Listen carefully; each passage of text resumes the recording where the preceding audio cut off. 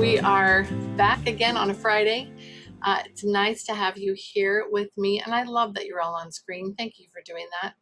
I know that's not always easy, but I sure appreciate that. I like seeing your faces when we get together and talk.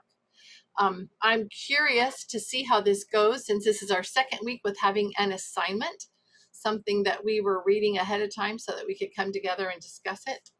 I'd first love to know, just overall, whether you got to read it all or not. How did you feel about having an assignment, having something that we're going to come together and discuss? Is that working for you? I'm getting thumbs up. Any comments about that? Another thumbs up. Okay, all right, so we're doing all right with that.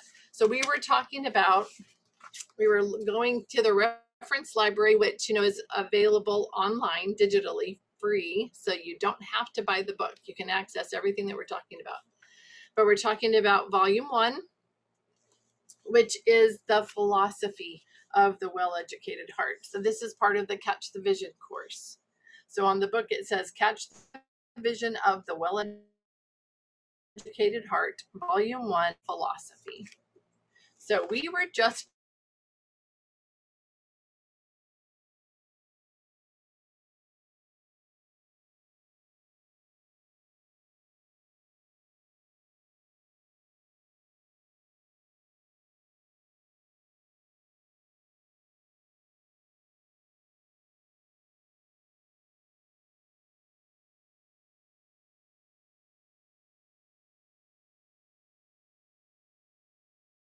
doing the introduction first. And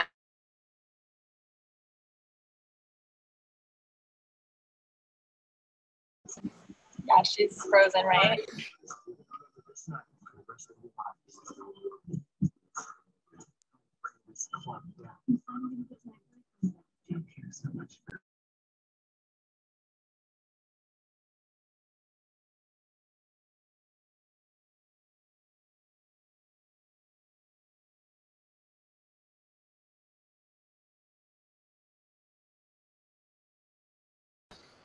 am I back still linked together? Are you guys all still connected? Can you hear each other? I can hear you now. Yeah, I think it's better now. Yeah, I can hear as well.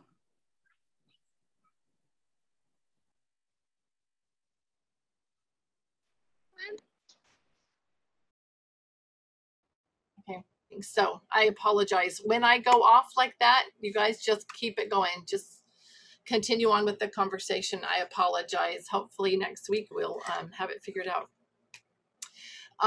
Anyway, I was talking about the beginnings of schools, including Bronson Alcott, Louisa May Alcott's father. She wrote Little Women.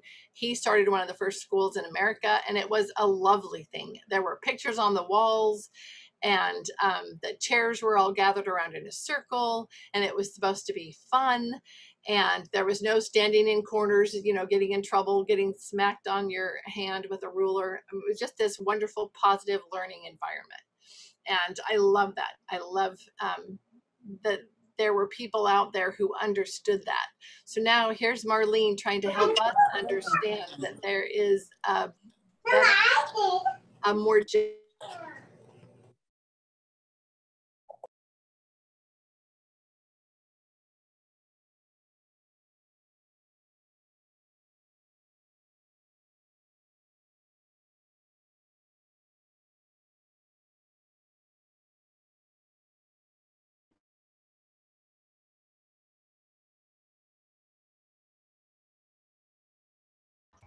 What just happened? Where'd she go? No. A mystery. Did she say something was happening with her internet?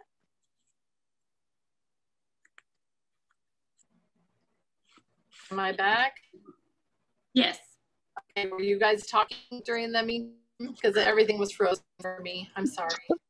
Yeah. So continue on so that I'm not interrupting what you're doing. We were just waiting to hear from you. My husband said, you should have gone down to my parents. He suggested that, and I should have, darn it.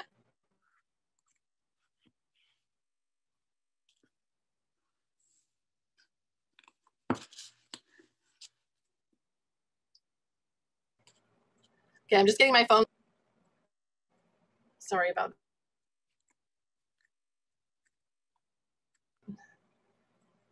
recording, I'm sure.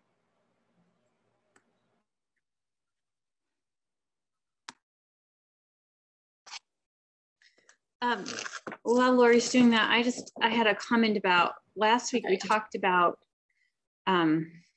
Orison Sweat Martin, and I thought it was interesting. I didn't think it was interesting. I thought it was horrible how everyone treated him as a child.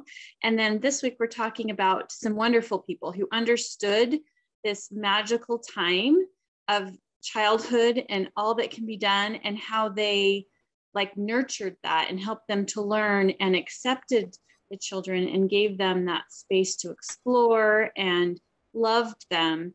And anyway, so I love hearing stories about how children really recognize the attributes of childhood and the learning that can happen in the development and really capitalize on that.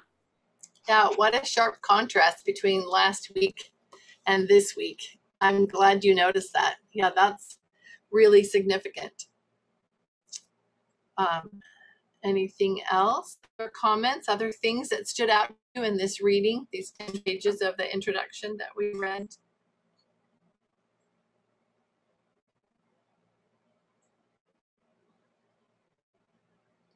Anybody want to share as we're moving along? Okay, well, I'll start. Great, thanks, Rachel. In sharing this right at the beginning on the welcome page, how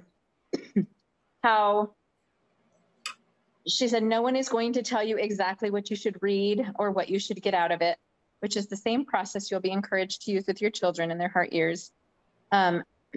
Rather, you'll find yourself taking from it what you are ready to take from it. And I've been thinking about this conference and speaking and what I'm going to share. And honestly, this is like the exact thing that has kind of been the underlying thing in the beginning, when I just felt like, what do I teach and how do I do this? And I just want all the boxes. I want everything to check and know exactly what to do and what to teach and what to share and how to know exactly how to do things just right, because I don't want to get it wrong. And I love this reminder that there really isn't a wrong. Every stage, like, you just are gonna like go through this process and you'll learn things, and you'll get certain things this first go around, and as you develop and those.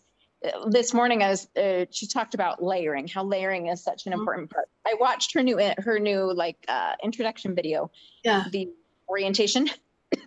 She talked about the layering process, and I was like, that's exactly the truth. That it's not about being told do this and this and this and this. It's here's where to start, and kind of like, what do you get from that? And it's gonna look so different. But that each time as we learn and as we grow, that process deepens. And just like sometimes they're ready to take certain things and sometimes they're not, and that's okay. It's just where they're at. And as you go through, they may find different experiences in life or different things that they've learned or where they're at in their life, that they'll be then ready for those deeper things. Just like I'm ready for deeper things than I was when I was 14 or 15. And anyway, I just appreciated that reminder that there's not always a checkbox and it's not always a to-do list, that it's so much more about letting your hearts explore and see what feels good and right and what sparks, and then seeing how that changes over time. I love that. Thank you. And I can see where that would definitely be on your mind as you're preparing to speak at a homeschool conference. So these words would be very helpful. Other thoughts? Anybody else on this first page? There's so much there. Laura.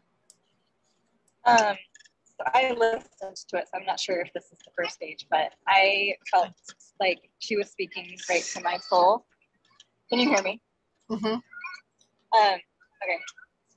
Yeah, this was just my experience was so similar to hers. And when she was talking about like those mothers who are following curriculum but don't necessarily want to, but are afraid to branch out into that curriculum-less learning, that is kind of where I have branched out into this year. And it has been a really neat experience watching my children be the drivers of their education and seeing what they will do, and just seeing that process and trusting them and seeing them grow has been really fun. There were some other things I was gonna say, but trying to remember. I think something that's interesting is that children are naturally curious. You know, babies put everything in their mouth. That's how they learn. They push all the buttons. You know, we're always telling them, don't push everything, don't push all the buttons. And I just think it's interesting that's how we learn, through curiosity.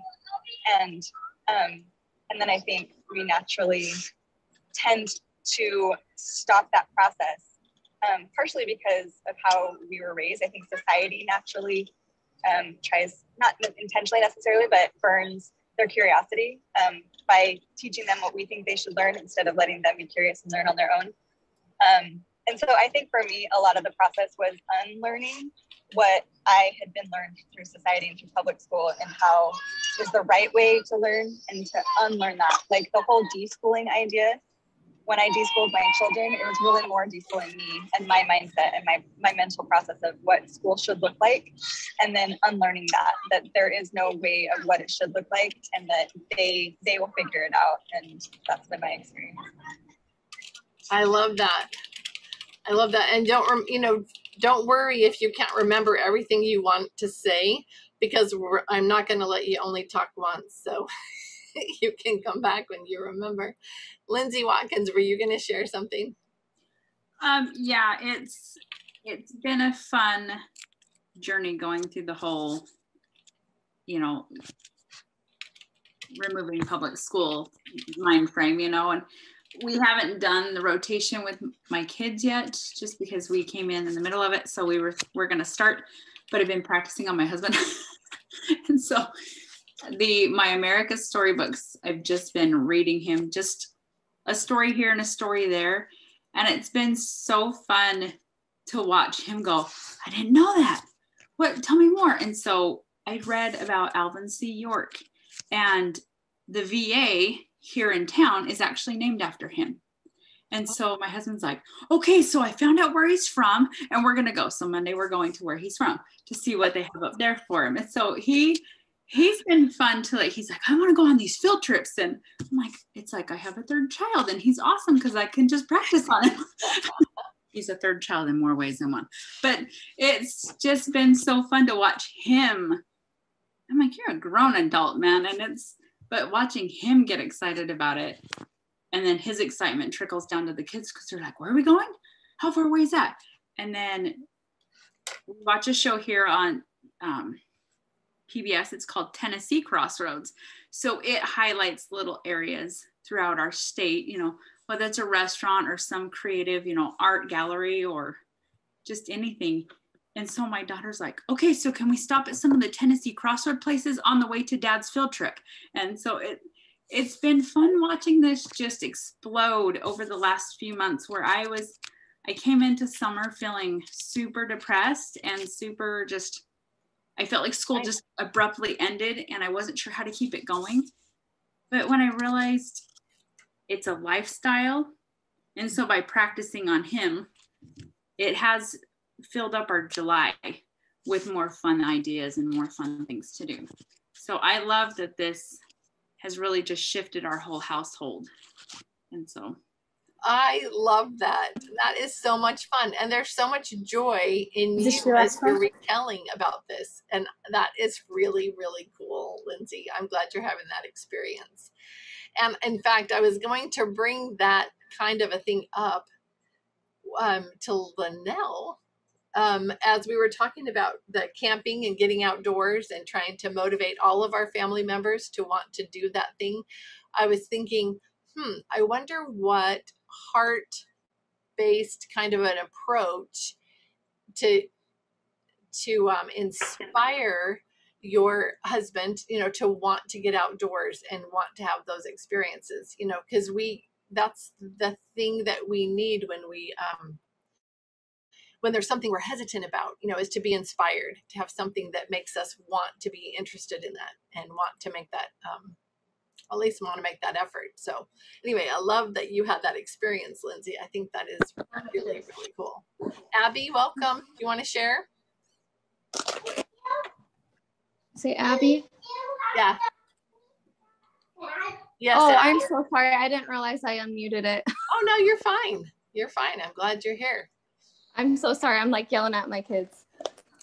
We heard no yelling, so you're fine. You got off easy this time. All right. And we have somebody new with us this time. So I'm wondering, Kristen, are you in a place and are you willing to take a moment and introduce yourself? Are you comfortable with that? You can nod yes or shake your head and Sure. Yeah, no, I'm Kristen. And I wanted to join this group, but we usually do a nature day on Fridays, but they switched to Thursdays in the summer, but then it's been crazy. Anyway, so I'm glad to be here. And I actually have recently just read those pages that you guys read, so that is fun. And I just love all this stuff. Anyway, so I just homeschooled this year was my first year. And about 8 years ago, God warned me I'd have to homeschool one day because he knew I didn't want to. And he knew it would probably take that many years for me to commit. But so I just have one boy that's 8 that's in school age, and then all my girls are younger. So my oldest girl will start kindergarten this year. Anyway, so it's been really fun. We've loved it, and I love all of the well-educated heart stuff. It's definitely changed my perspective on a lot of things. It's been fun. That is wonderful. Where are you from? Do you mind sharing that? I'm in Linden, Utah. Oh, okay. I have family members in Linden, Utah. Oh, cool. Yep. I'm, when it's Utah and it's a church on every corner, I'm sure you know them, but yeah. Yeah. But that's wonderful. Good for you. And so how was your first year? It was good. It was great. I had a newborn, so it was a little crazy, but it was better than I thought it would go. We had a lot of fun, and they liked it enough that they want to keep going. So. Okay, that's wonderful. And did mom like it enough that mom wants I did. I've been so scared to homeschool, and knowing that I would one day, still feeling like I needed 2 years to like mentally prepare, but that's not what God told me. So it's been great, and I've loved it more than I thought I would. And isn't that a tender mercy that often he does give us a warning so we have some time to prepare? I think that comes with a lot of us for homeschooling, for callings, for other situations in our lives. We kind of get a little bit of a heads up if we're listening, and I think that's really sweet. I'm going to go to the comments. Thank you, Kristen, for introducing yourself, and it's really nice to have you here. I'm going to go over to the comments for a sec and see what Lindsay added over there. I love this. She said, I loved Paige's saying on the Marco Polo, make your kids the reason, not the excuse. That has been so much fun to watch Paige as she and her family up in Alaska just get out all the time. They get outside and they're out in nature and they're having so many wonderful experiences. And just as she's talking, you can feel that joy. And also you can see how relaxed she is. Her kids are just out there playing and having all these wonderful experiences out in nature. And she has learned to just work with that and make that a natural part of their lives. It's been really fun to catch up on that. So again, Paige is saying, make your kids the reason, not the excuse. I love that. And welcome Jocelyn Vance of Venture with the Vances. She's been trying to get on with us for a few weeks. She just got home. She was up in Utah while I was up in Idaho, and we both had major treks driving back home. So we're both back home, caught up on laundry. Jocelyn? You're muted. There you go. Oh, yes, finally. Yeah. But it's still never ending, so. Yeah, right. You're never caught up. Yeah. But it's nice to have you here. Jocelyn loves these readings too. She's been listening to the podcast too. She listens to those while you traveled this past time. Yeah. Yeah, that's mostly how I get most of my listening in, is just listening while I travel. So it works good. Smart. Yeah, smart mom. Do you have any comments you want to share before we move forward? Just in case you have to Not jump off. Oh, sorry, not at the moment, but maybe in just a little bit. Yep, no worries, no worries. Okay, moving on, moms. Other comments? Cadence, are you going to share? Yeah, go ahead, sweetie. Okay, so I like this part where she talked about the purpose of education, like what's God's purpose. Can you give us a page number just in case people are following along? Page 5. Gotcha. Near the bottom. And how, York, can you stop doing that, please? Second, sorry. Okay. So she said that she studied for a really long time to try to figure out that model. And she said, I have come to believe the purpose of education should be to prepare children to live lives of maximum joy. And the method can best be summed up in a phrase I took from the writings of Charlotte Mason.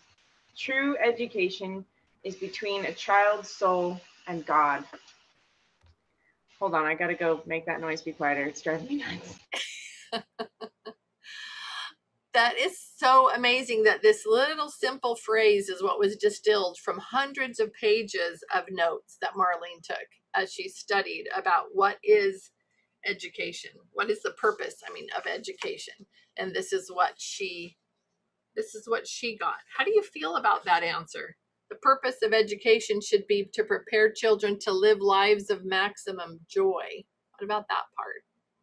Are you beginning to agree with that? Are you on board? I know that's not what we were taught or experienced, but can you see that as kind of your role in your children's lives, as helping prepare them for that?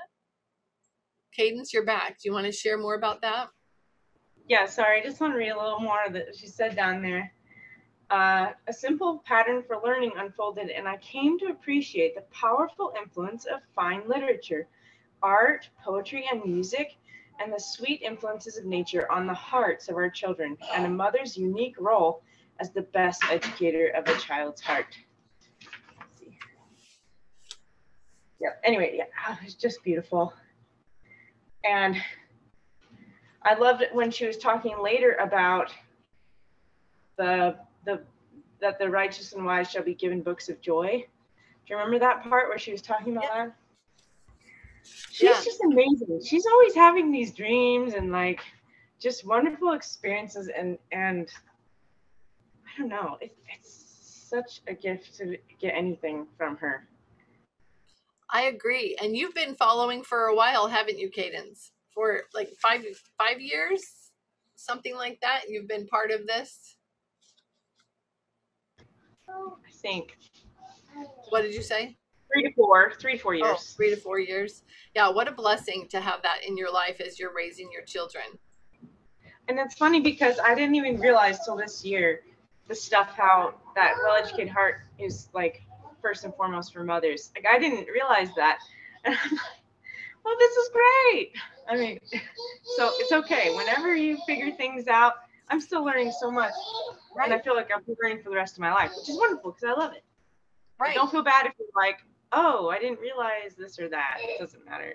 You'll get it because you need it, I guess. Exactly.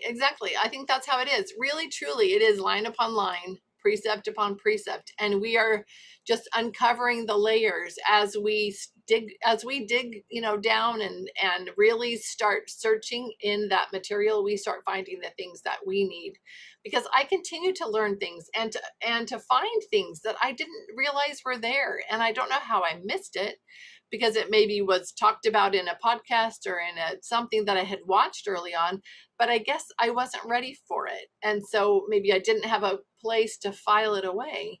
And so don't get stuck if you can't quite figure out how to navigate on the Libraries of Hope or the Well Educated Heart app.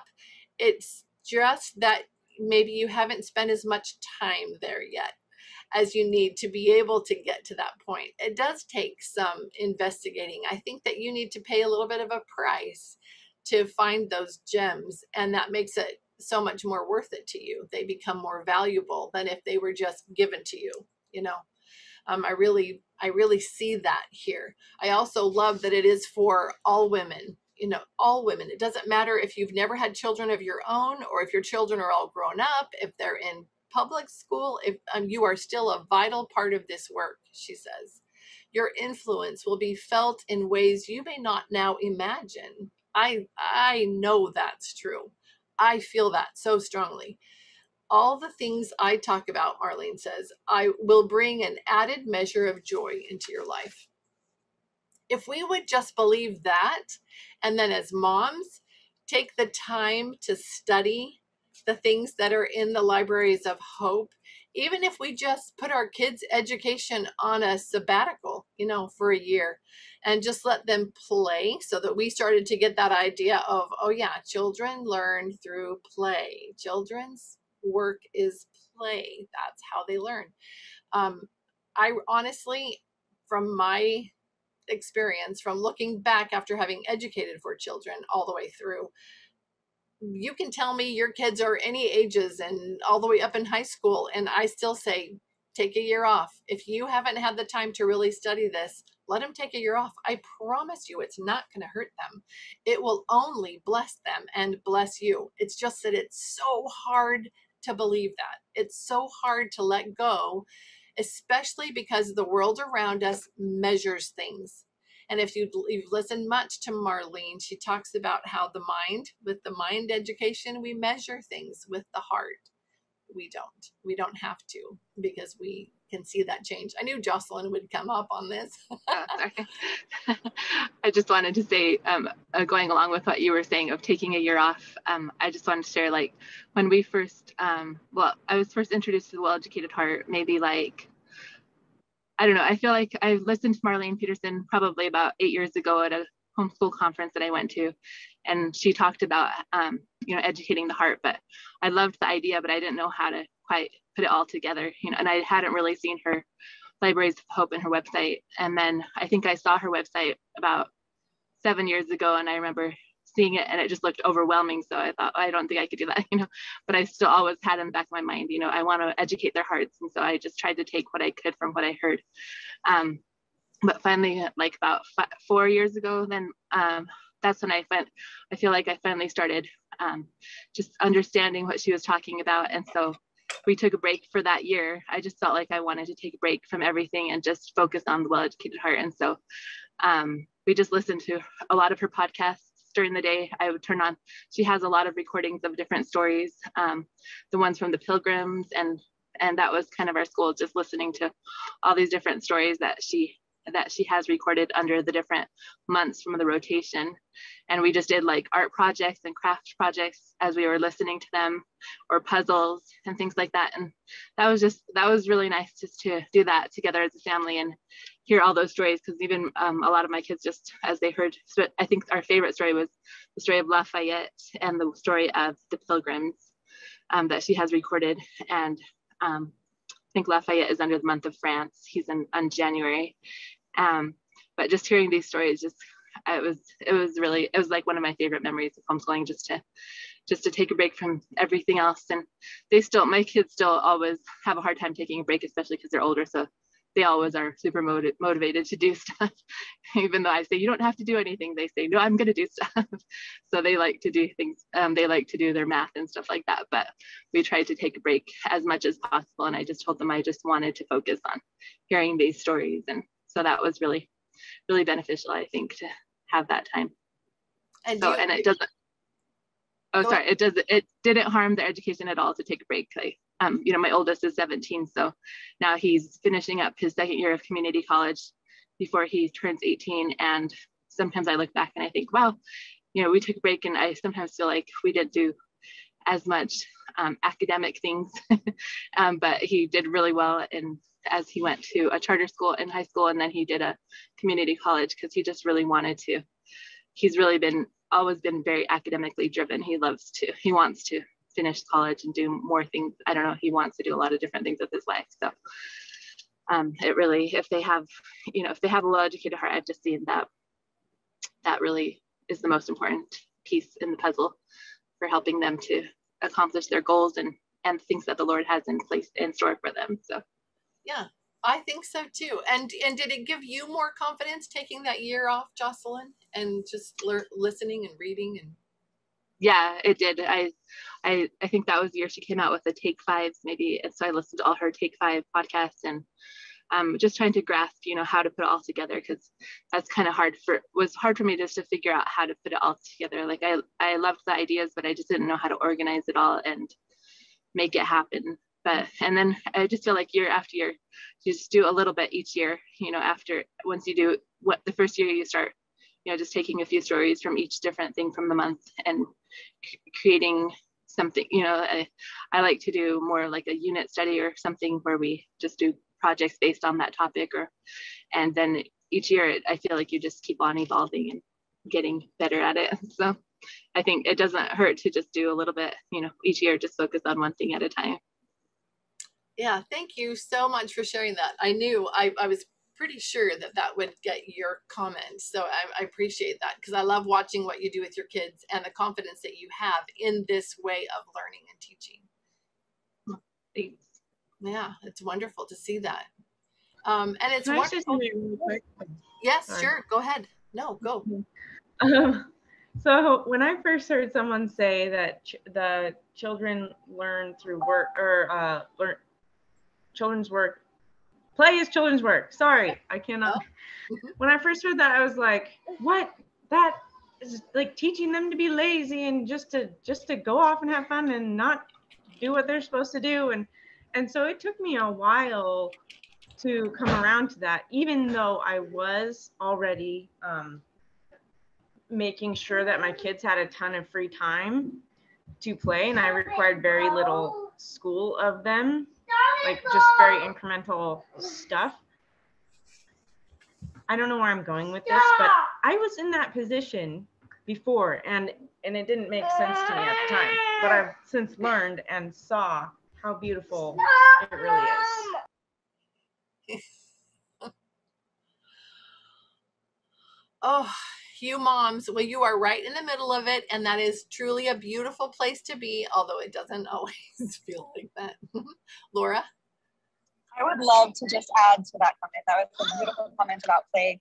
Yeah. Something that I am learning currently is that I can learn about how play is not only important for children to learn, but for us as adults.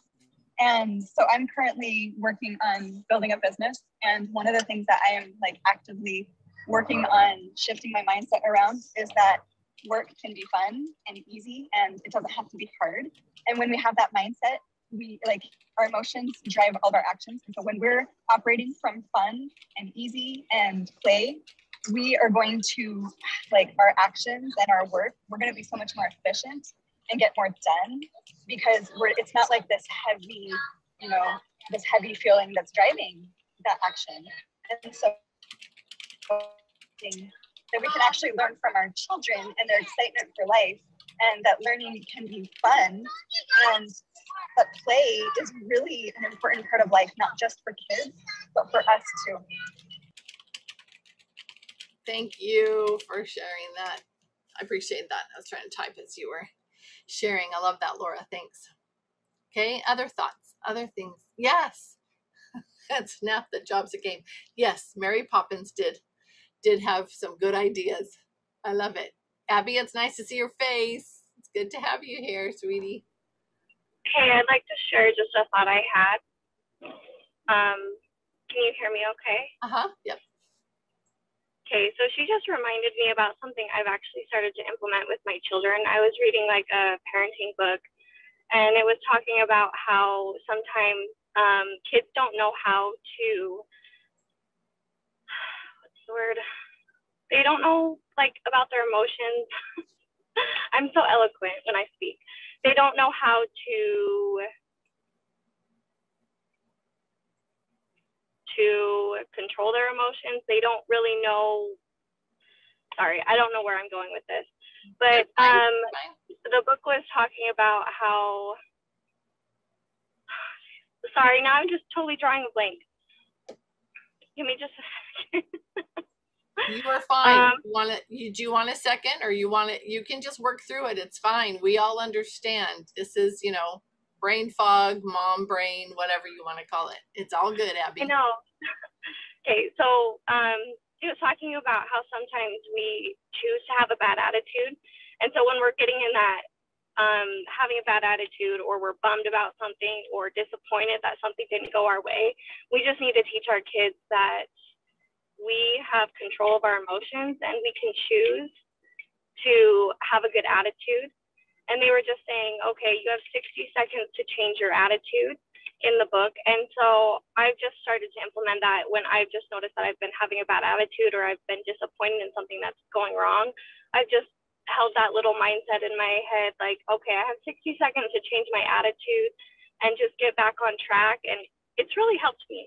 And I know that's like probably not really something I was going to share because it's like really random, but just off of what she said about our emotions and our actions, and that's just really helped me. And it's something I feel like is so freeing if we can teach our kids to have a good attitude. So anyways, just wanted to share that little thought. Oh, that's awesome, Abby. That's an important thing to learn and a really great thing that we can try to model for our kids, and also help them see, oh, sometimes we don't do so well either, and that, you know, we can catch ourselves and try again, you know, have a do-over. Looking to see, did somebody else want to comment on that? Lindsay, yeah. We like choose a word for the year. So last year we chose choose. You know, everything you get a choice in everything, whether it's, you know, your lunch decision or your attitude. And my daughter, she was so angry. She's like, choose isn't even a word. Things just happen. I was just like, so we had to teach her that, no, everything's a choice. And so it was funny because for like months, she would come downstairs just grumpy. And we're like, oh, you can choose to go back up to bed and start over, or you can choose to change your attitude, you know. And she's like, it's not a choice. This is how I woke up. It was so funny. So when she said that, I was like, yeah, they don't get it. So you really have to teach them that they do have those choices. But yeah, now she knows choose is really a word. That's awesome. I think I had to learn that as an adult, actually. I didn't really learn it as a child. There were some things I really still thought that, you know, no, this is how I feel. I can't just change it, you know, but I started learning there are some tools you could use. There are some ways you could do that. So good for her for learning that. Okay, other things that you learned. Did you learn other things from this reading that you wanted to share? Things that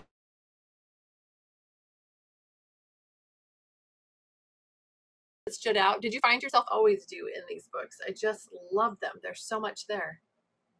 And my internet connection is unstable again, so you may have to keep it going, Linnell.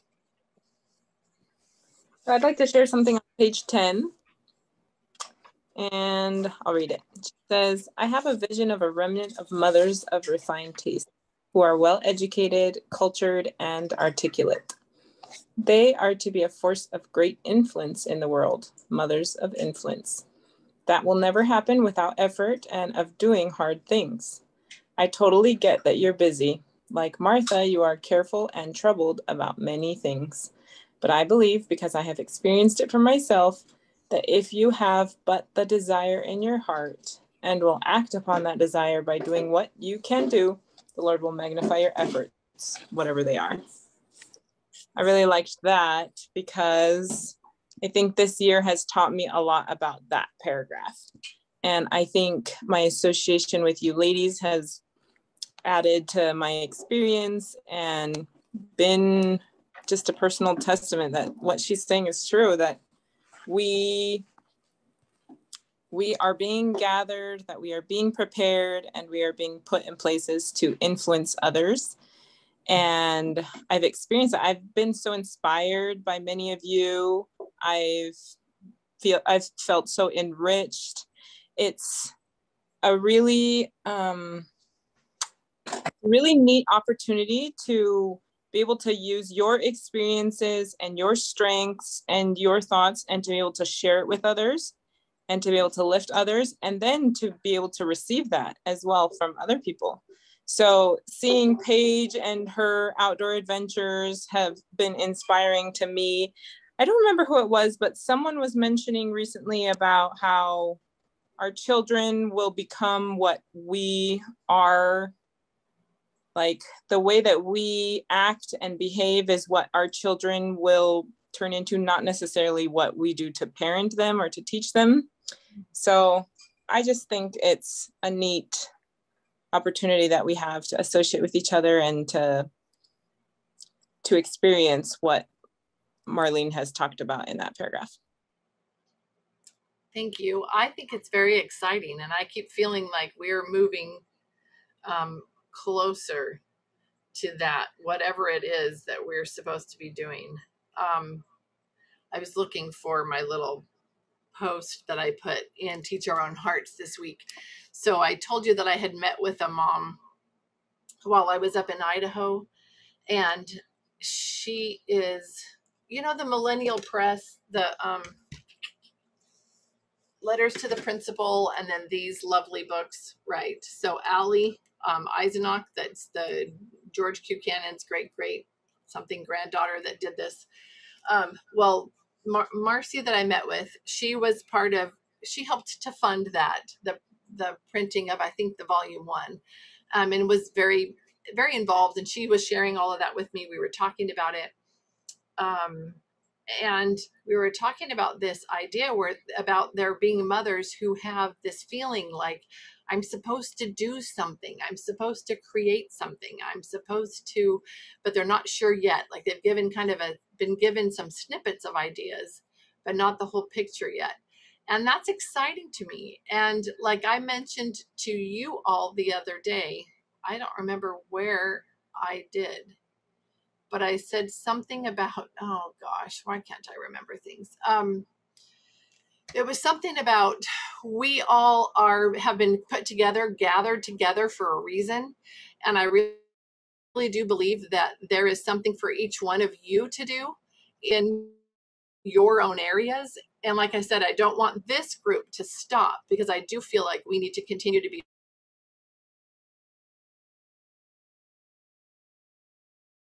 fortified here as we meet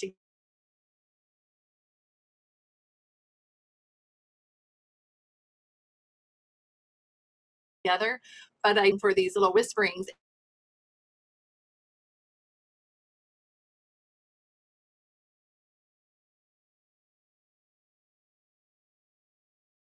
and your gifts, your talents, the thing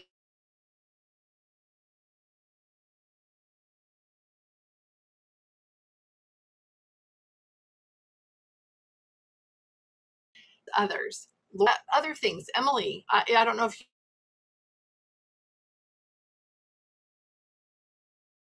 you all know, but Emily's video, if I am, can somebody else take over?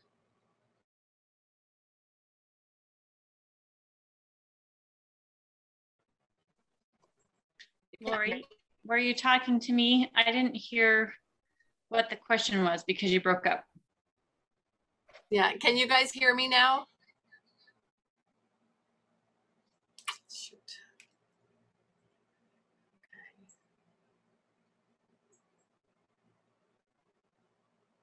I'm so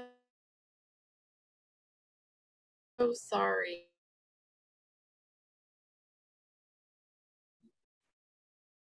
Okay, can you hear me? I'm so sorry. I'm going to try to go from here. You're all still there? Can you hear me on my phone? Yes, I apologize. Gosh, this is not good. I'm sorry. Emily, I was just mentioning your videos online where you're showing and teaching about your farm, and you've got some that are cooking and sharing with other moms. These are opportunities that we have to be an influence in our, to share something positive within our sphere of influence. So I'm just throwing that suggestion out there that we start paying attention to looking for ways that we can fulfill whatever it is that is our work. Does that make sense at all? Yes, a little bit of head nodding. And I'm I'm sorry, I'm trying to keep the screen up here so that I can see you all. Please feel free to jump in anytime since I keep having internet issues. Lori, something that stood out to me along these lines is that in our reading, I forget the title of the last article, but it talked about God leading her. And I thought a lot about how his ways are quiet and they're small steps. Usually it's not a big, huge thing. That he gives us to do. It's small things, one step at a time. He leads us in a direction and towards something. And we may not understand what that is, but as we move in the direction and do what he's guiding us to do, more opportunities are opened up and we start to see the bigger things happen. And anyway, I just think that stood out to me, those gentle ways. Yes, yes, through small and simple things. That phrase keeps coming up over and over again. It won't be anything that is too big for you to handle, too much for you to do within your own days. But I do think that there is something coming, something that we're going to be asked to do together, collectively, individually, probably a little bit of both. More thoughts? I have a thought. Yes. So in my coaching business, I get coached on my business quite often. And one of the things that they frequently say is the how doesn't matter. It's more about your mindset and do you believe? And when I was listening to this chapter, I guess, especially what Linnell just shared, my mind was just blown at what an honor it is to be a mother, especially today, in today's world. What an honor it is to be a mother and to be a homeschooling mother, especially to have so much power in the future, in our children and raising children. And my mind went to when I was in the MTC. I remember sitting in that big auditorium with all those missionaries, thousands and thousands of missionaries, hearing them all sing "Called to Serve." And the power that was in that room was just so thick, and you could feel it. The spirit was so strong. And I remember thinking, we are ambassadors for God. And an ambassador is a representative of God, that they each go to their own different country to represent the Savior. And I think that's what came to my mind again today when I was listening to this. I listened to it this morning, was that we are ambassadors for God. We are all in our own individual, not necessarily country, but our own, sphere, in our own place, our own families, and we are ambassadors. The how doesn't matter. When we truly realize the power that we have as mothers and that amazing responsibility and the partnership that we have with the Lord, we will naturally know the things that we need to do. We don't need to worry about the how. We just need to really feel what an honor and treasure, that this amazing calling is to be a mother. I love that, Laura. Thank you for sharing that. I'm glad that you had those kinds of feelings as you were reading that part of this chapter, because it is really powerful as she talks about that. On the one hand, we're being called the remnant, it's kind of like the leftovers, but that leftover group, that small group, is that group that will come back and help rebuild the world, rebuild this country, rebuild, and prepare this world to welcome the Savior. I really feel like that's our calling. We are being called to prepare this generation of children to prepare the world. So I don't know how many generations out that is. I don't know what that means, but they need to have this foundation so that they can do whatever it is that they're called to do, whether it is just teaching their children, and they teach their children, or it is they are going to do the welcoming. I don't know, we don't know the timing, but I do believe that that's what's starting. I do believe that these things that the prophets have been talking about, the women have an important work to do, and we need to be scripture scholars, and we need to learn how to hear him. And these things of preparation that are all things that will just bless our lives in our day to day. That's all we're being asked to do. It's not like it's really anything huge. Like you said, they're kind of small and simple things, but great things are going to be brought to pass because of mothers being mothers, catching this vision of what it means to teach our children through using the arts, helping to reach their hearts, because that is where true learning takes place. I mean, all of these things just fall together for me as I continue to listen to her podcasts or watch a video or listen to a Take 5 or read from these books. In everything, there are these repetitions of basic, simple principles. It's beautiful, and it is a pattern of learning, and it is God's pattern of learning. And one of the things I'm amazed with about Marlene, and it's the same thing I'm amazed about Heavenly Father, is the patience. The patience, putting it out there and then being patient that eventually we, the slow children, slowly progressing little by little, are eventually going to get it. Rachel, go ahead. Okay, sorry, just along those lines, I'm going crazy because I was looking for where it said it and now I can't find it. But we're in a society that's so focused on ourselves. And then she thought about planting a tree and yeah. And not being around to be in the shade of that tree. But would you still plant it anyway? And I felt a lot of that anxiety in the beginning of just like, my kids are so much older. This isn't, so many people are starting and their kids are just these little, and they'll grow up with this. And I just felt like, is what I'm doing going to make a difference? Is introducing this so late in the game going to matter? And then I really got thinking, in a lot of ways, we've done a lot of these things always. It just wasn't labeled something. Right. But in other ways, I'm like, but if this is what I can introduce, I may not see the fruits of everything in my lifetime, but I would still plant the tree, knowing that somebody else will someday, that if you can make that difference now, if you can plant those seeds now, they will grow to fruition. They will be beautiful and enjoyed by so many people. So yes.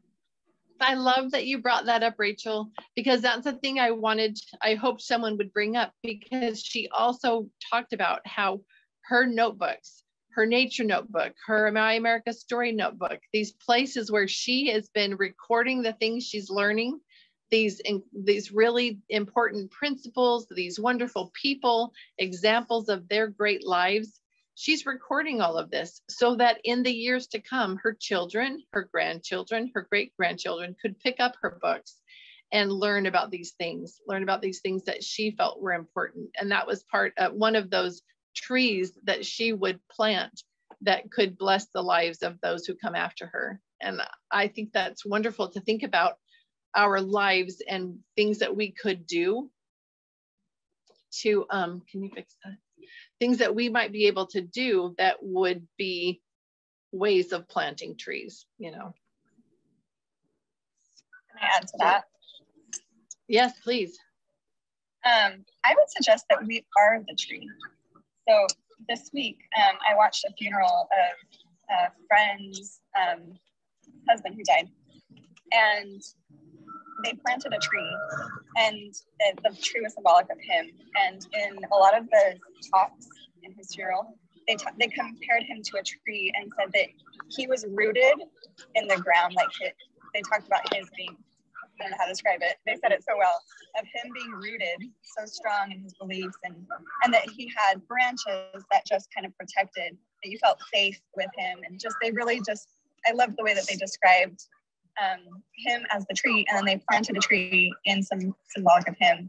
And then it's interesting because they planted it in his children's favorite part so they could play and have dad there in a way. But anyways, it reminded me also of a quote. I'm not sure where I heard this week, or it's just kind of been lingering in my mind.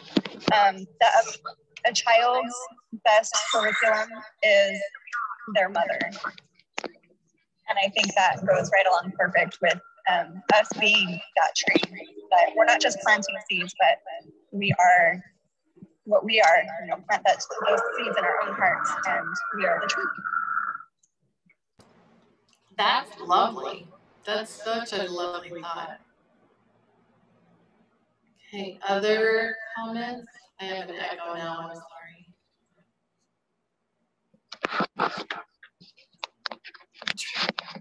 I'm trying.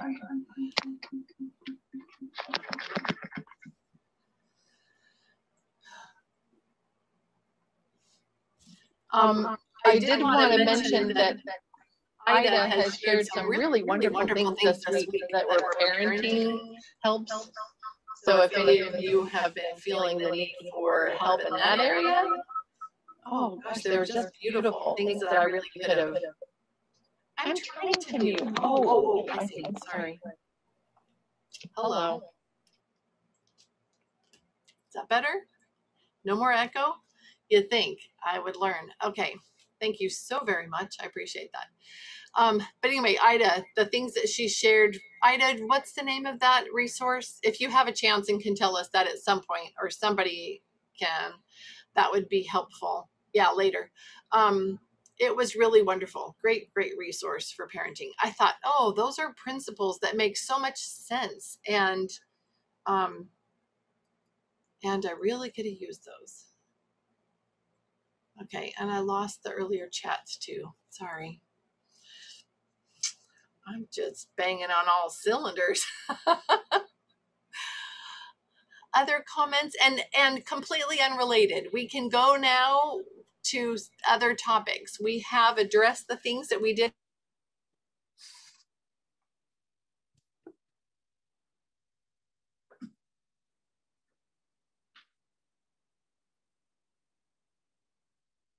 Did Lori freeze? We very successfully had our, turn it. Did I freeze? You're back now. Am I back both places? Am I back? I'm so sorry. Linnell, go ahead. All right, I'll share. It's been along these lines, but she says, you know, children, no. She's talking about her business plan and about how she has this collection of books and people, like no one's showing interest. And so people are, I don't know if it's her that was saying, but here it says, you know, children aren't reading very much anymore, especially old books without any pictures. There really isn't a market for what you were doing. And I was one of those moms who didn't have my children read and who didn't have old books and who would not have been interested. So I'm like, yeah, I understand that idea that why are you collecting old books? But then she goes on, and this is what really impressed me. It was her resolve and her understanding of her purpose, and she just moved forward. So she says, and I was asked how I planned on marketing this, what my business plan was, how I was going to get the funds to publish the books.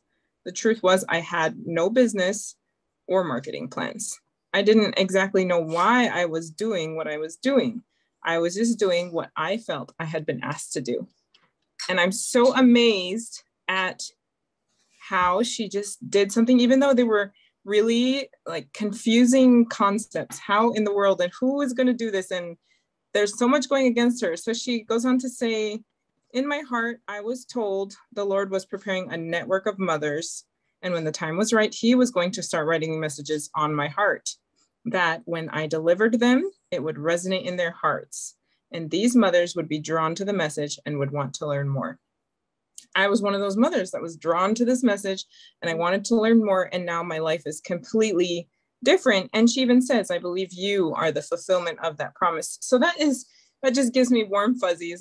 I just feel neat to be part of this really big work. And I look to Marlene as a role model of someone who knows what her purpose is and moves forward. And then on the next, a few pages down on page 9, she says, sometimes you may feel all alone. You may feel obscure, inarticulate, rubbing along as best as you can. And I have felt that. But the Lord knows you, and you are counted and valued by him. He takes the weak things of the world and makes them strong. He is an artist, and you are his masterpiece. in progress. And how do you know if you are of the remnant? If you love the Lord and seek to do his will, you are of the remnant. And so I can definitely say that I love the Lord and I want to do his will. And so I take hope in this promise that he will help me and guide me just as he did Marlene. Beautiful. Beautiful. It's such an encouraging, positive message that's here. And as you watch see and become aware of some of the sacrifices that Marlene has made to bring all of this to the world, with all of the discouragement that she faced, all of the, like it says, even apathy, over the years while she was spending hours and hours collecting all of these works, the art and the music and the stories, and putting all this together and not having a clue what it was for. But she just kept at it. So don't give up.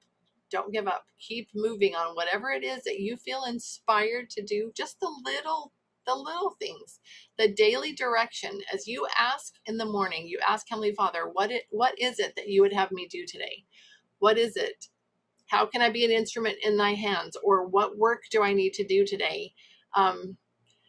Just take that and have faith that you can do that. If he asks you to do it, he knows that you can, and do those things. Just one thing at a time. Don't get overexcited and try to see the whole picture, because it's probably not going to be opened up to you as a whole picture. Generally, as he works with us, it's one step at a time.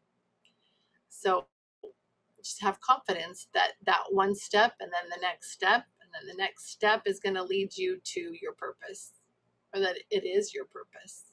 Sometimes I think we can't see when we're in it. We can't see that these little steps that we're taking that seem kind of insignificant are actually really great, and it's making a difference, and it's doing something. It is creating that masterpiece, and I love that. Linnell, I was thinking the same thing as I saw Kristen and I saw my cute little nieces and my nephew. I was thinking, I'm so glad to see you guys. Hi, Christopher. Hi, Kristen. Kristen, you have a message that says, Kristen Gabidis, I'm so happy to see you today. I've missed you and your thoughts, from Linnell, including a happy face.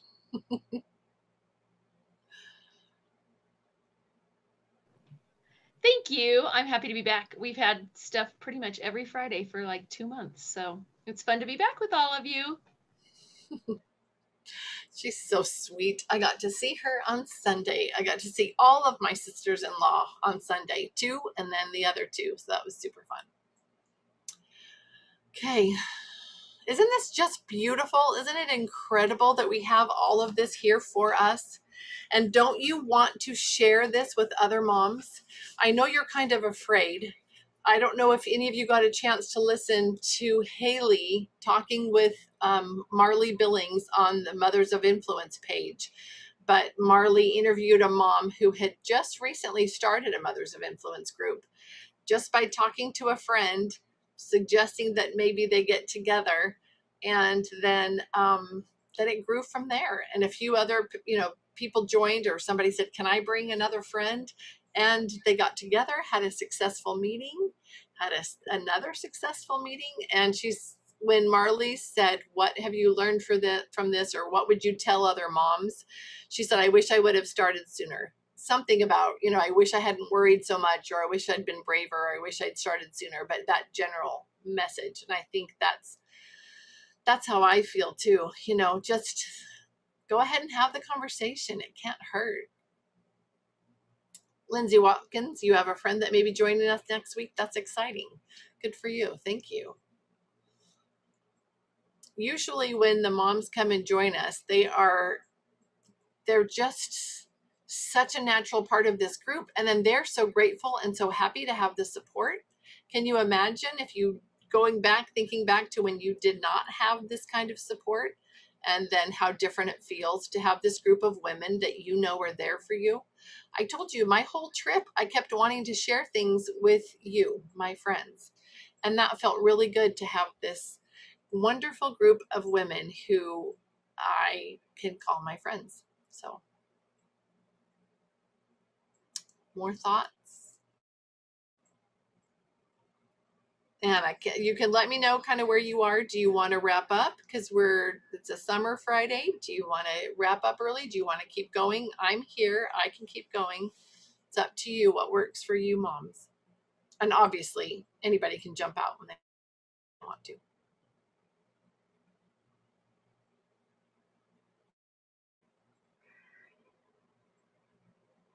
Scan. Lori, it feels like we've talked a lot about how we've been led and the little steps we're taking. And just thought it might be neat if anyone feels like sharing any of those stories. How they've been led, you mean?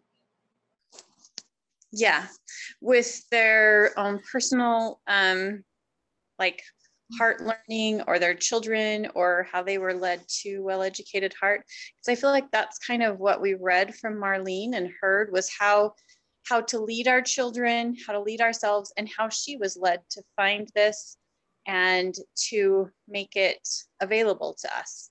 Sure. That's a wonderful idea.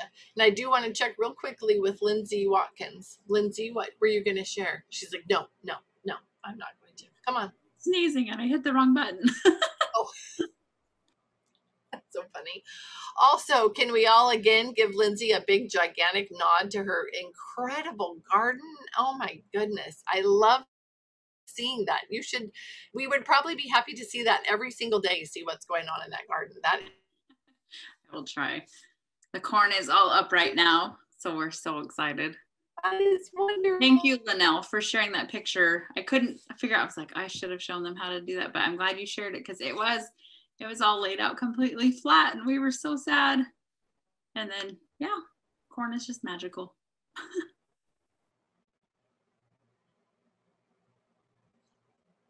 Am I frozen? Am I good? Can you guys hear me? Yes, you can hear me. Okay, so moms, if you want to share some of your stories about how you've been led to this, or led while directing your children, or anything, any positive story you feel like, or challenging story that you want to share.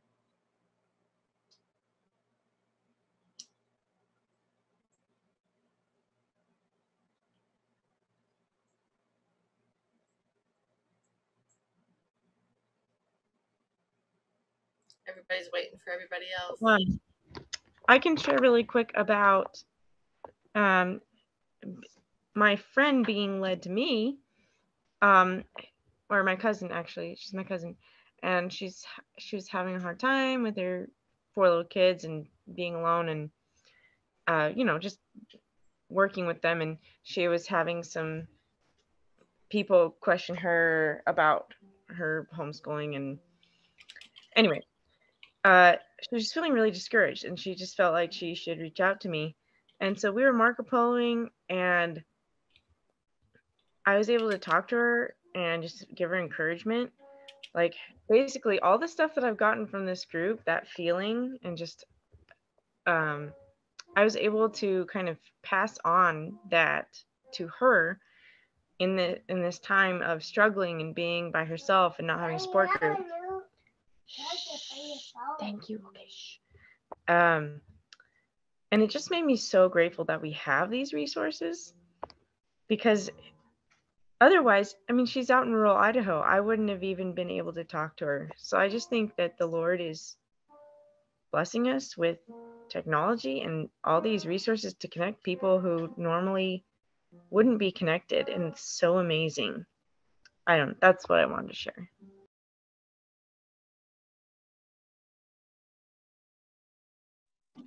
Anybody else? I'm trying to collect all my thoughts. There's so many of them, and I want to make sure I share everything. This is a really just a personal question, I guess, for myself, because my journey has been really emotional. My first year of homeschooling, I threatened every single day to put my kids back in school. I fell into depression. I was pregnant, and it was really, really hard. And everybody around me told me, put your kids back in school. What are you doing? Like, I had no support. My family thought I was crazy. They thought, like, putting your kids back in school would solve all your problems. And it's interesting, I actually didn't realize this until literally right now, as I was pondering this question. I have a cousin, a distant cousin. He lives in Finland. And when my third child was a baby, I was really into family history. And I was searching tirelessly into the middle of the night for my great grandmother's, my grandmother's parents. I was hitting walls. I felt inspiration coming to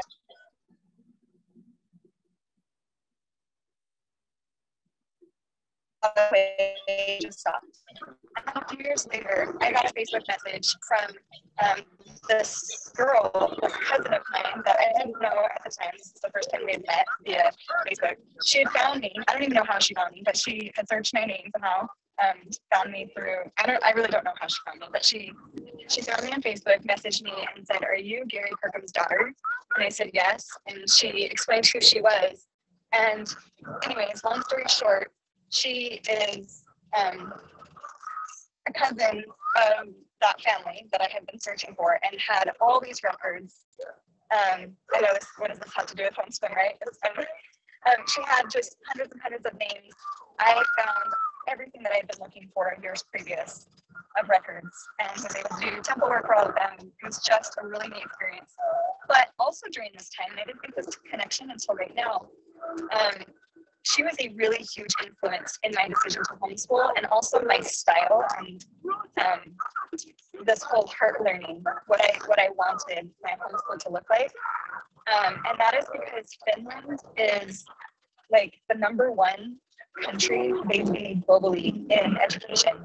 And when you start to study how Finland does their education, it is so much heart-learning. They obviously it's public school, but their public school system is so different than our public school system. Can you guys turn that down? Sorry if you can't hear me. They don't start kindergarten until like age 8.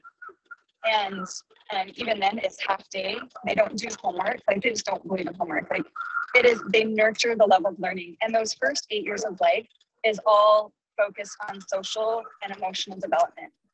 And so my first year of homeschooling, coincidentally, I also found coaching and learning to control my mind and my emotional health. And all of that like is what for me transformed my schooling and helped nourish my heart and learn how important emotional development is in being prepared to be taught academically. And so it makes so much sense now. And I literally like just made this connection that like the way Finland does education is so much heart learning. And it's interesting that this cousin of mine, that I was able to connect with her at this moment that my kids were starting to go to school, and it was just that time of life. And honestly, I haven't talked to her in like 2 years.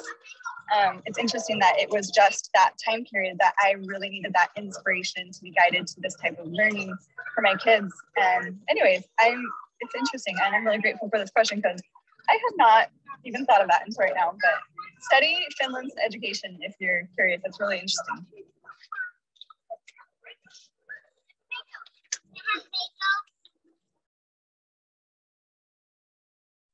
I was just going to say, that's really cool. I had read that about Finland. So that's super interesting that there's that connection. That's really fun. Well, Lindsay Watkins had studied it as well. Nice. And then before I was going to type this to Kristen, the other Kristen separately, but Kristen, I'm just going to tell you that if you want to be on connected with us in any other ways, be sure to let me know that. Just send him a private message in the chat or send in the chat your email or other ways to contact you if you want to be connected that way. You can also join our Facebook group. You just have to friend me on Facebook and then we can do that. Sorry, just a little side thing. Okay, other thoughts? I love these. This is great. And I'm sorry, I'm in 2 places, but I apparently have to keep it going this way.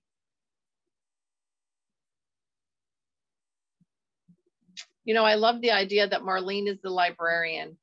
If we keep that in mind and we really do consider Libraries of Hope just an extension of our personal library, then we might remember that we have these resources. I don't know if anybody else saw this morning, but this morning on Well Educated Heart, somebody had asked a question wanting to know what people use for a resource for music appreciation or music study, composer study, something like that. And I thought, oh, poor Marlene. Every time we ask those questions and we have perfectly sincere, pure intentions, we just haven't quite learned yet that the resources are there. It doesn't mean that we can't use other resources, of course. But Marlene just kind of quietly, mentioned, have you looked at this video where I talk about, and so then I went on and I took a picture of that page and I've talked about that. And I took a picture of how you could reach it from another way, because I just learned through watching her videos again, that if you go to where you, on the enrichment pages, if you click on the music or go down to the music/stories section, that on those YouTube videos, there's some typing underneath there. And when you look at those, you click on them and it takes you to these notes from now I can't remember, some city in America, young people's concert series or something. And you learn a little bit about the composer, about the history, something about the piece. And it's just all right there, right under our noses, and we forget that we have this resource. So consider Libraries of Hope your extended library, and Marlene, your librarian. That might help us to remember that we have these incredible resources at our fingertips.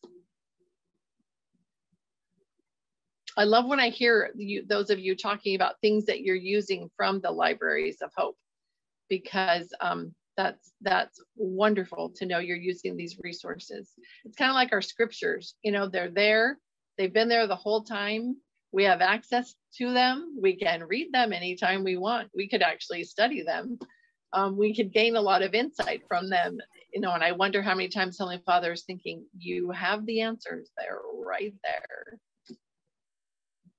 But we're learning, and that's okay. Ida, what's the site that you have been sharing from for those parenting resources now that I can see you are home?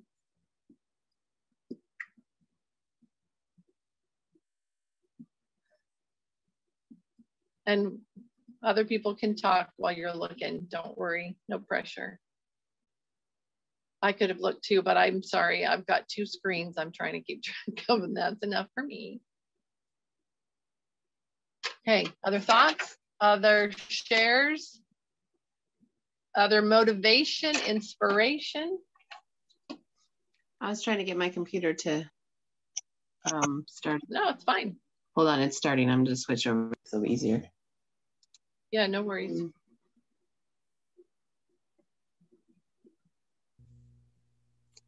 Those were just sweet thoughts. Did any of the others of you see any of those posts that she shared?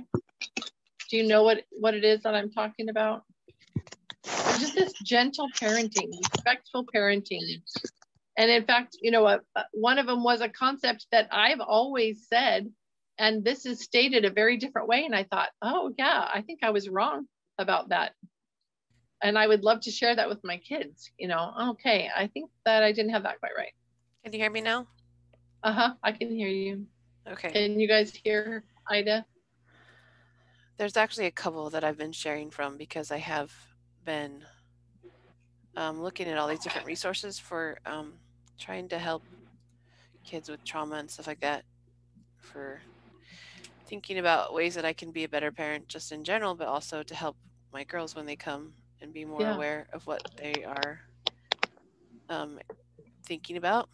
So the one is called the Post Institute, and they specifically deal with like providing trauma-informed education and solutions for families.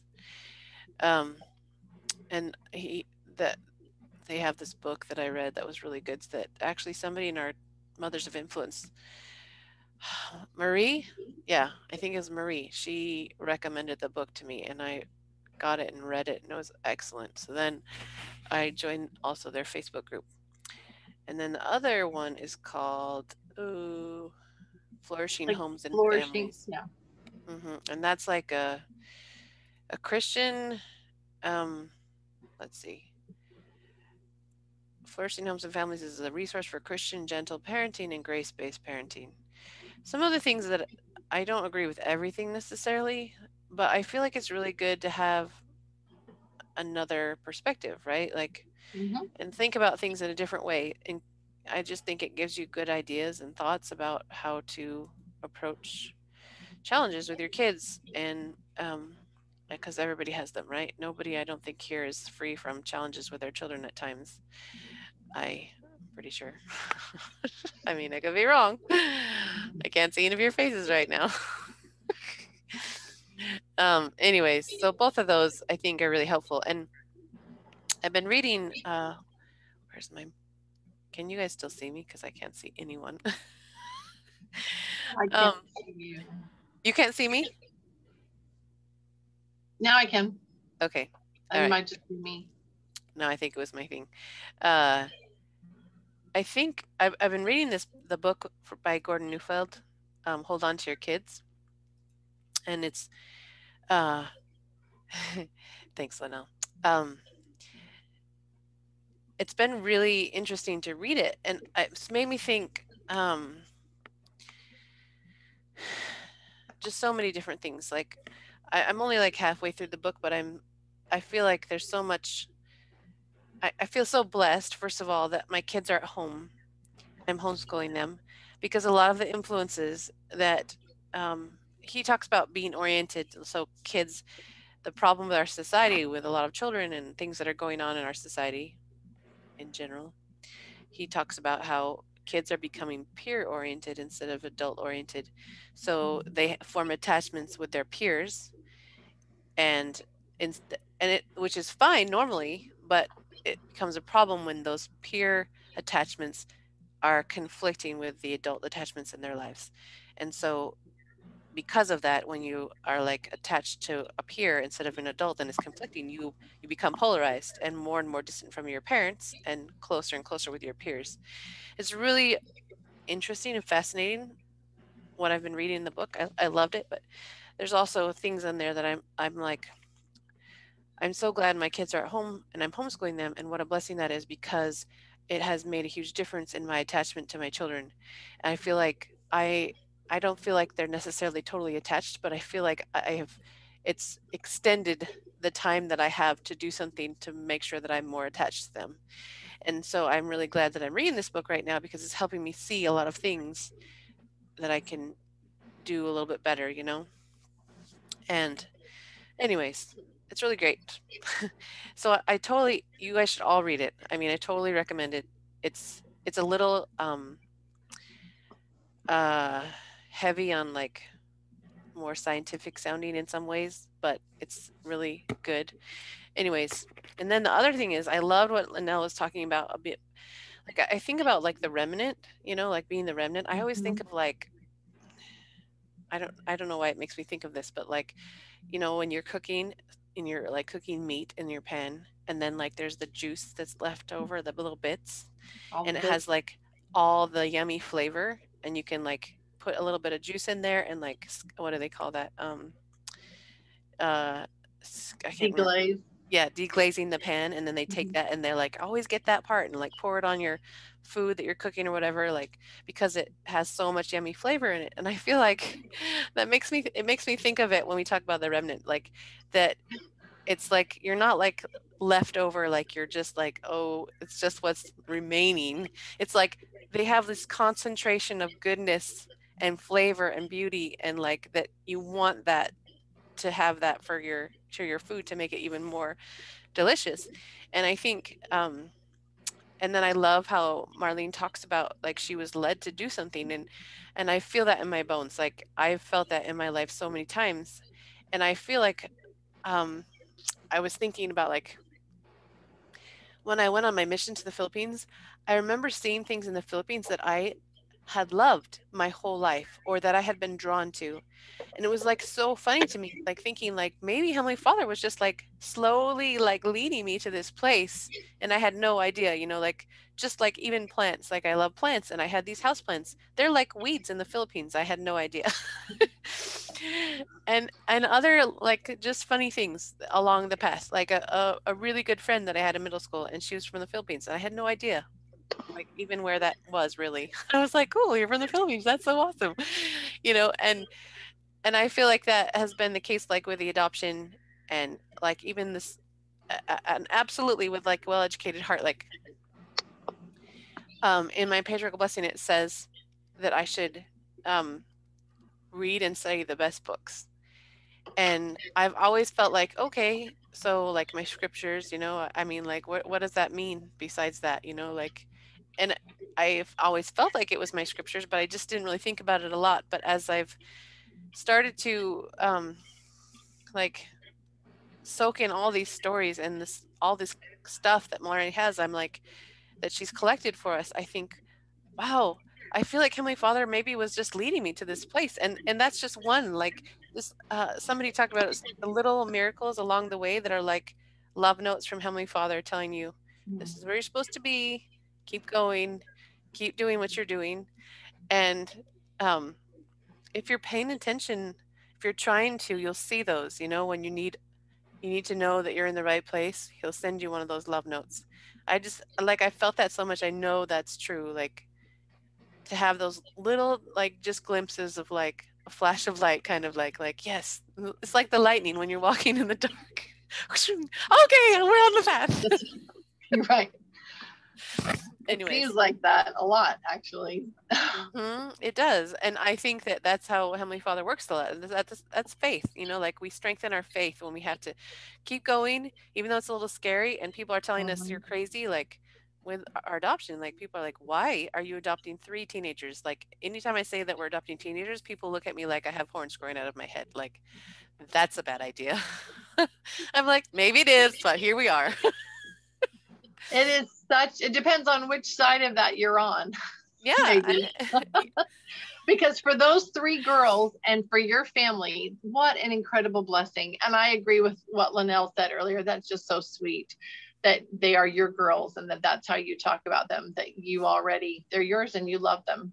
And we feel that love. It's just what an incredible gift for those 3 girls. Just so beautiful. We feel super blessed. Hopefully I will always remember. It's just like when you have a baby, you know, like really you have to savor those special precious moments, because there's a lot of hard moments, right? Yes. It's not always hard, but there are exhausting, just heart-wrenching moments that you're going to experience, and so you have to like really write those down and remember those memories and those special times when you're like, I just want to like pause time right now because I just love you so much right this minute, and it's just filling my heart so full, and I don't ever want to forget that, you know, like we have those moments as moms, and it's hard to remember those when things are challenging and they're going crazy. So having those written down, like you can go hide in your closet with your flashlight or your phone and like read your journal and be like, okay, I love my kids. It's gonna be okay. Anyways, sorry, I'm gonna stop talking now. No, it's perfect. During a difficult time period, my husband posted up for me a picture of one of my children as a toddler, in a place where I could see it, but nobody else really was aware that it was there. So that every time I had an interaction with that child as a teenager or young adult, I could picture that little toddler that I loved dearly. And I could remember that person, that spirit was in there. That's who I was talking to. And it was incredibly helpful, because we do lose sight of that, of who, you know, those feelings that we have. Anyway, I love it. I love it. And Kristen, yeah, Ida, that is a beautiful way to look at the remnant. I really like that. And maybe is the remnant the salt of the earth? You know, I don't know. But we definitely have a place. And I think we are supposed to be about preparing for what it is that the Lord's going to call us to do.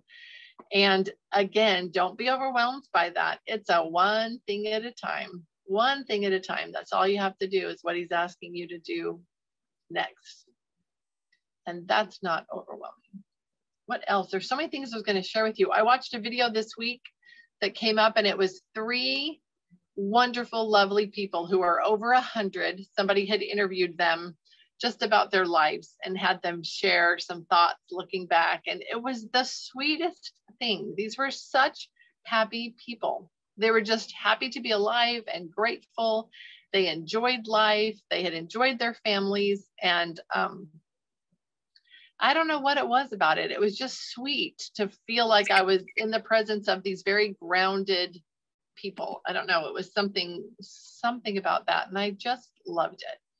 I thought, you know, to have that perspective, to look back after 100 years of being on this earth and interacting with people, and to take advantage of their perspective is pretty incredible, pretty special.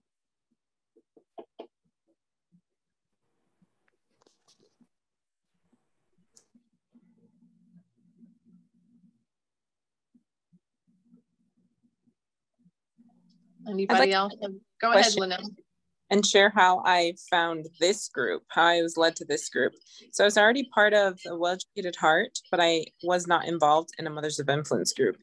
And I was sitting in the temple one day, and I like to just sit and ask Heavenly Father if he has any direction for me. And so one day, and usually I think of a name of someone that I call, or I think of something I can improve in mothering, or I think of a way I can serve someone. This time, the only thought that came to my mind was Mothers of Influence. That's it. And I didn't know what that meant. And I kind of questioned it. And I was like, maybe that wasn't really from Heavenly Father. Maybe that was like, it was just so out of context to me. I didn't know what to do with that. And it wasn't like anything I had ever received before. So I kind of just held on to it in the back of my mind. And after we go to the temple, my husband and I, we have a tradition of asking each other, so what did God tell you today? And what was your conversation like? Or what direction do you have? And so he asked me, and I told him that my direction was Mothers of Influence, but I have no idea what that meant. So it was a very distinct impression, but I was still really hesitant and didn't know what to do about it.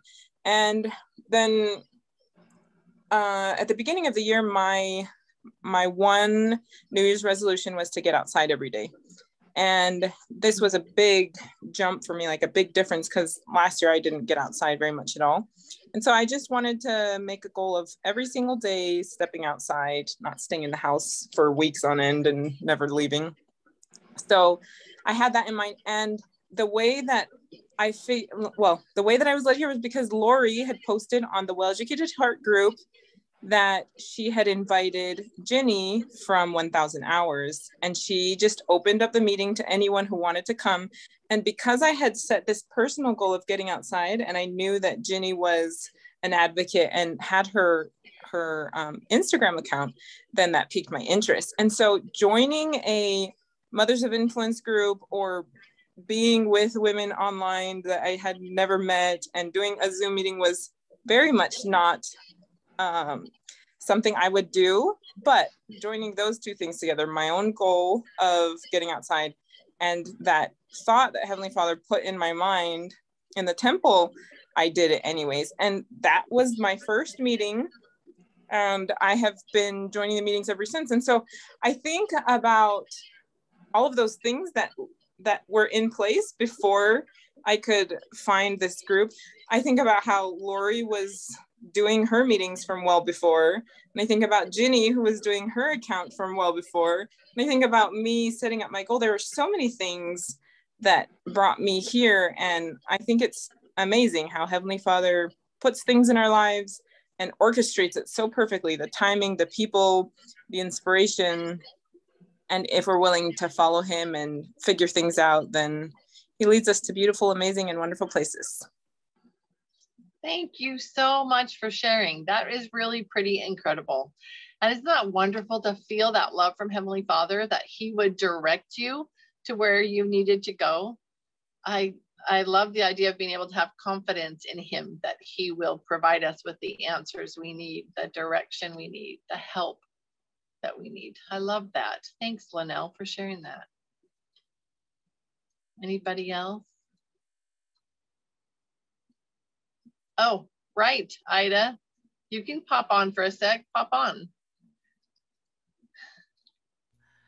Oh, I love that story because that's like the same as kind of, I mean, I didn't go to the temple. I had just been praying and praying, and I wasn't part of I wasn't part of Well Educated Heart really, but I had the app on my phone because somebody told me about it as a resource. And then I had been following Megan Nort because she unschooled, and I wanted to know more about that. And so I was like trying to listen to everything she was saying just so I could understand it better.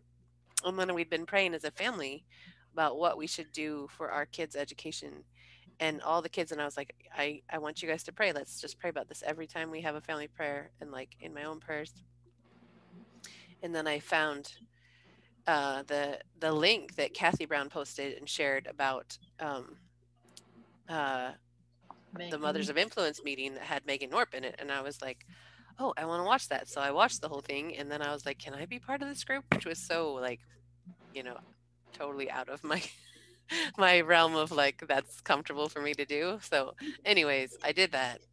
And then that's how I kind of like, then Lori's like, check out Mothers of, Well Educated Heart and do the intro course and all that. And so then here I am. So it's kind of crazy. Like so many things, like you say, lining up.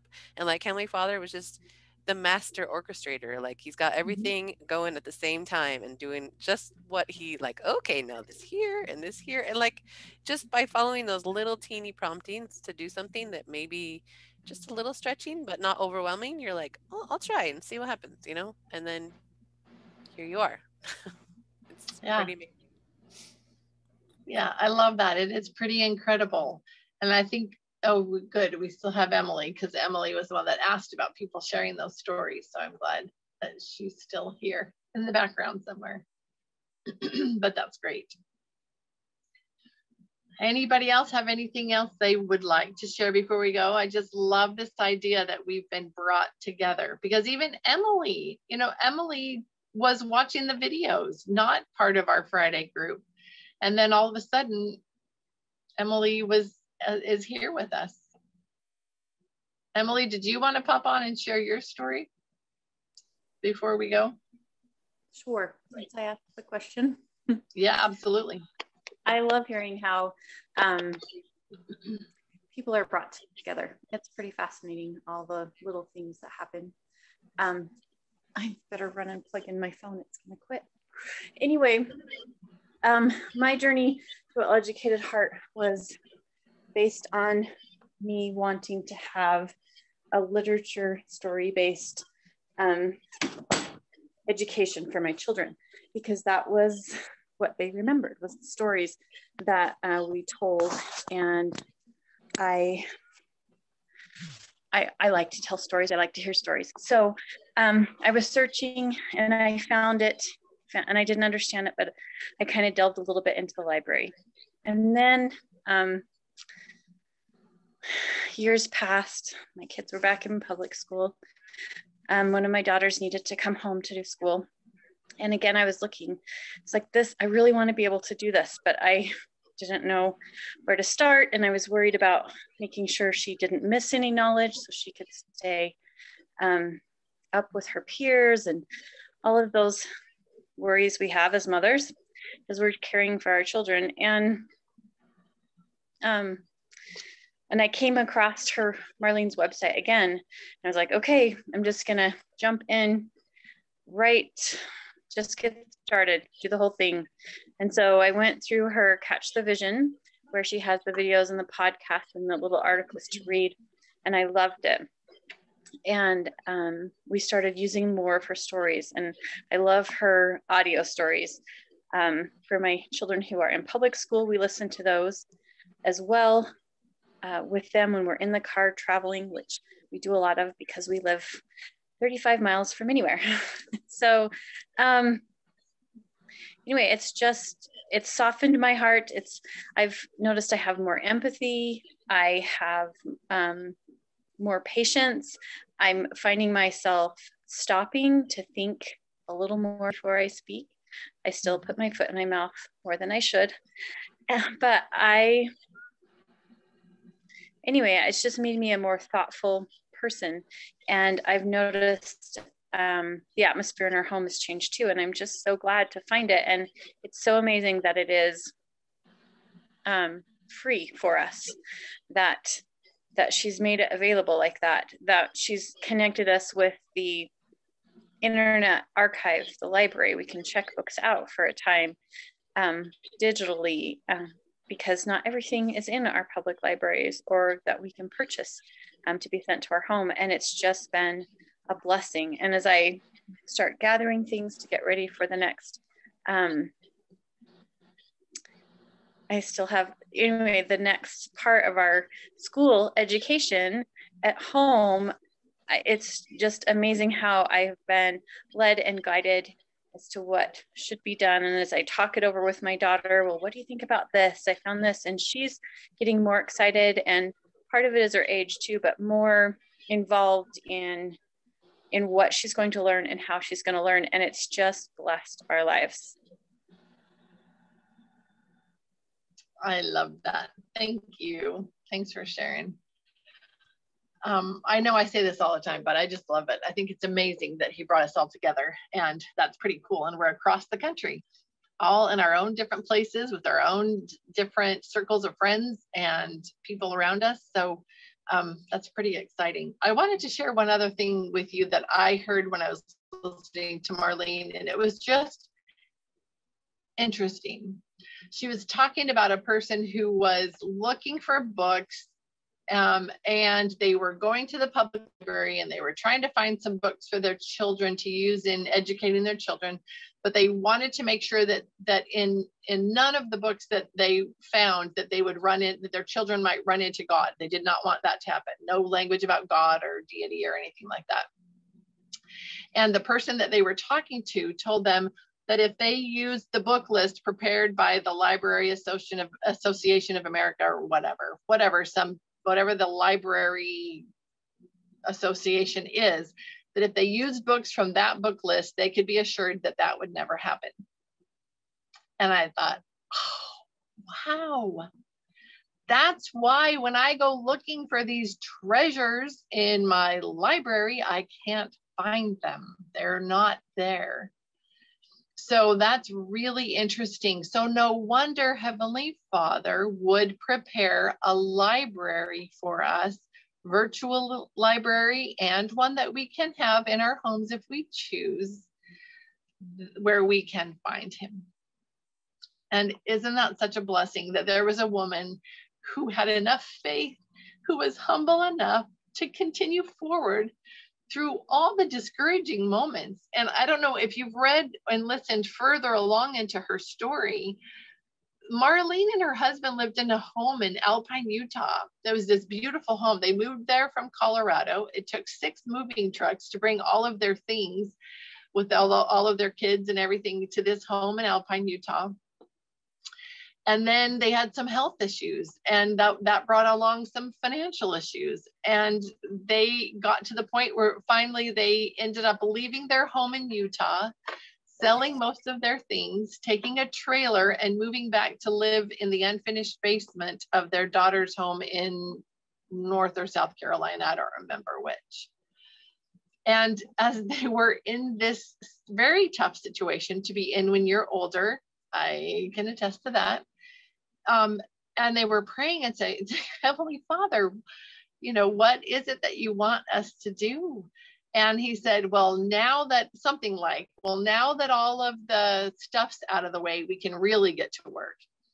And they had already been gathering these materials and starting to collect and put these stories online and everything. But this gave them the freedom and the lack of distractions to work solely on this project. So it's really interesting, the sacrifices that they've made, the things that they've gone through to bring this Libraries of Hope to the mothers who have been gathered, that just like she was told that she would prepare all this and the mothers would come And so we are part of that. And I am grateful to be part of this remnant of mothers. I feel so very blessed to be called to this work that I don't know exactly what it is, but I know that I'm supposed to move forward every day, just trying to find out what it is he wants me to do today. So I hope you will all find happiness and satisfaction and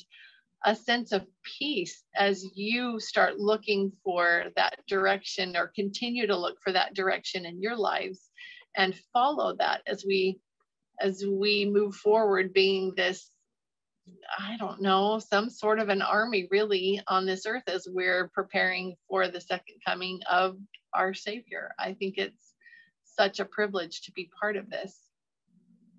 I would love to turn this over now to Linnell, if you don't mind, to provide a summary and a wrap up of what we've done today. Thanks, Linnell.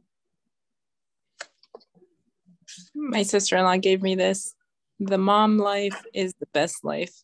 I usually don't keep cards, but I thought this one was a pretty great reminder, and I keep it on my desk to remind me that being a mom is a holy calling, that it's a gift and it's an opportunity. And this past week, I've had the opportunity and the blessing and the challenge of dog sitting. And I am not a dog person. I don't know anything about dogs, and I don't feel comfortable with dogs, and I don't know how to take care of them. And it's been hard, but I love my friends. And so I'm doing them a favor, not because I'm capable, not because I have any idea what I'm doing, but because I want to be of help and of service to my friends. And I think about being a mom and how when I had my first baby, I had no idea what I was doing, but I love the Lord, and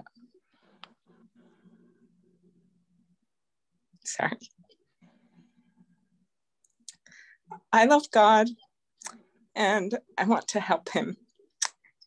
And I know that each of you love God and want to help him too. Sometimes we don't know what we're doing. Sometimes it's really hard, but education is between a child and God. And so he wants to help us, and he will help us. And being a mother, I think, is the best education we can have, because we get to be tutored by a loving Heavenly Father. And in the beautiful way that God orchestrates things in our lives, my family Book of Mormon reading happened to be in Mosiah chapter 2 on a really hard day with this dog, where he was peeing and pooping in my house, and I don't know how to do anything with him and with her. And it was a hard day. And so I read the scripture in 17, and it brought me to tears, because Heavenly Father assures us that when we serve others, when we are in the service of our fellow beings, we are only in the service of our God.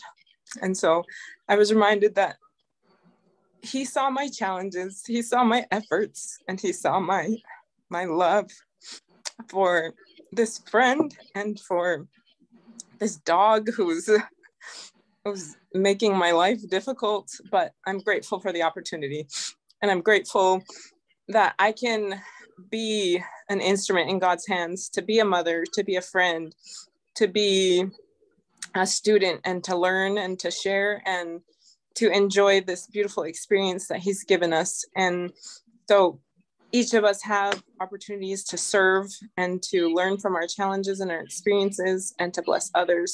And it's all to show our love to our Heavenly Father, and he wants to show us love too. And he finds moments in our day, through our children, through our friends, through nature, through stories and poetry and art and music, so many different ways that he shows his love for us. And so I'm grateful for each of you, and for the time to be with you, and for the opportunity to learn from you. And I think that is another gift from Heavenly Father as well.